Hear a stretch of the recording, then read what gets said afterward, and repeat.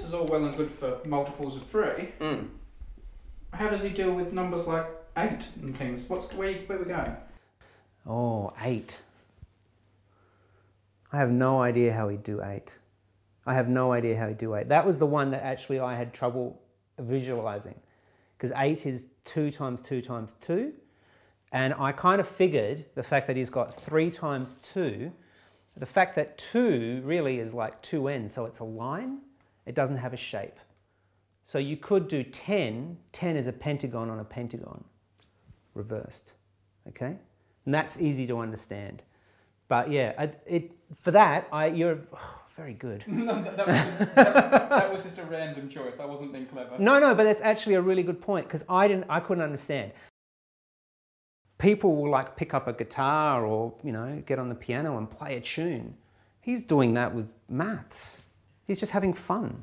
So much knowledge and research endeavours now are dependent on being collaborative and on teams of people or groups of people working together. Doesn't there need to be some standardisation though? If everyone has their own way of representing numbers, how do 2 mathematicians communicate? Well, there is a standardised way of representing numbers, and that's what we do. But I think the thing is that, you know, maths is an evolving thing. Our understanding of maths is always evolving. And the classic example is the fact that ancient Romans wrote numbers a certain way, and it was limited because they didn't have 0. And then the Arabic number system that we use now is superior, okay? There's no way you could imagine pi with Roman numerals. I mean, that's ridiculous. But you can do it with Arabic numerals, and it's beautiful, it makes sense, and you can memorize it like I have 100 digits. So the point is that, you know, like, who knows where this is going to go? Who knows where this kind of playing goes, this playing with numbers and trying to understand numbers? Because, you know, one of the great things about mathematics is like something like Pythagoras' theorem, okay? Pythagoras' theorem is an established result, okay? But if you find a new way to prove it, that's new maths, okay? It's not necessarily the result that's always important. It's the tools and the paths that we take. Like if you find a new way to solve an established problem, maybe that way of solving will open up problems that we just don't know about, things that we've never seen before. So, you know, this looks like not much, you know, it's just triangles. But this is a kid playing, you know, just playing with a Meccano set or a Lego.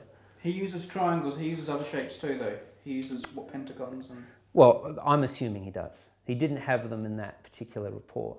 But, you know, the fact that it's a triangle because he's dealing with the prime 3.